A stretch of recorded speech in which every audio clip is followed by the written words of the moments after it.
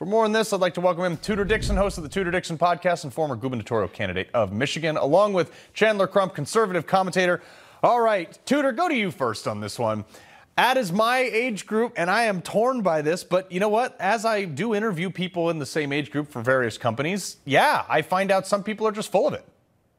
Well, it's the first time I felt good about being old because I am not in this group. So I can say that everything I'm telling you is true right now. But I do think it's a difference because these kids grew up with social media. And so they grew up in a world where it was keeping up with your friends and trying to make sure you look better. And so I think that spills over into the workplace. And I mean, my generation would never have considered lying on a resume. It would be completely absurd to even think about doing that. But this is a generation that has been trying to make themselves look like something they're not for so long. And that's why we see mental health deteriorating in this generation as well. Well, actually, Chandler, let's talk about that mental health, because social media is somewhere that people post the best split-second capture of, you know, however many pictures they took to make it look like they're the best, brightest, and everybody has to try to keep up with that, emulate that. How bad is that for a generation now that seemingly is lying to keep up with it? Oh, man, I can tell you I come from the greatest generation about that.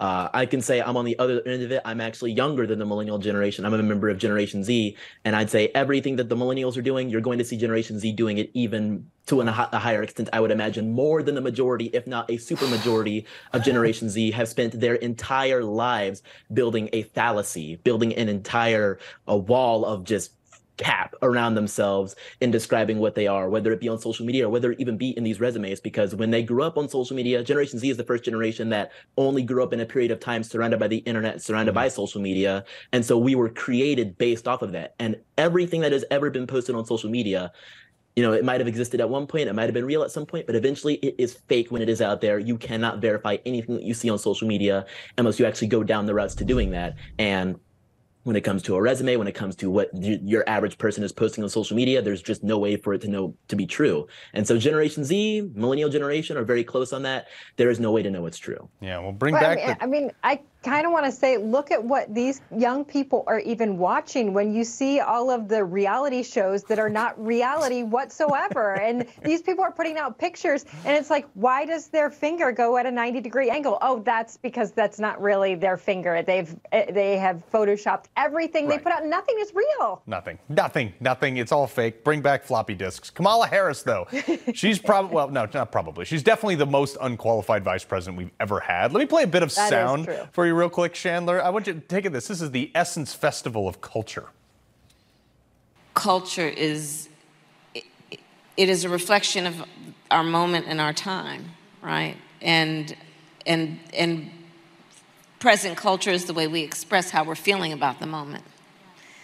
And we should always find times to express how we feel about the moment that is a reflection of joy, because, you know, it comes in the morning.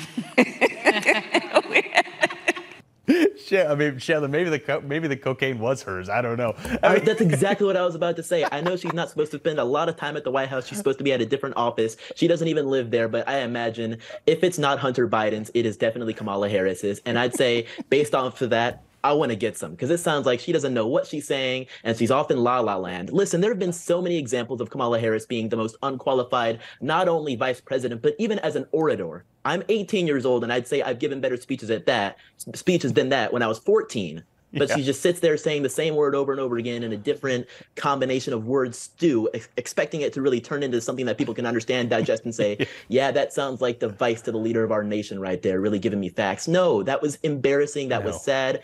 Yet that is the status quo for Kamala Harris. And in fact, I'd say that's an improvement based on some of her other blunders. And let's not even talk about Joe Biden. Tudor, 30 seconds. CEO of BlackRock, Larry Fink. We're not a fan here, but he's not saying ESG anymore, but he's still doing it. Well, of course, every time they get caught, they change the name of something. That's the game on the Democrat side. So as long as I change the name, you will no longer know. And that's why we always say that if you pass laws that say we can't have CRT, they'll just rename it. You have to be involved in the culture. You have to be protecting people from the outside. It's not a legal issue. We as people have to band together and say, we are not accepting social credit scores. We're going to push back on this. We're going to make sure you can't be debanked. We're going to forget about what the word is. We're just not going to let it happen. it's almost like there's a plan in place. Tudor, Chandler, always a pleasure. Appreciate you being here. Thank you. Happy to be here.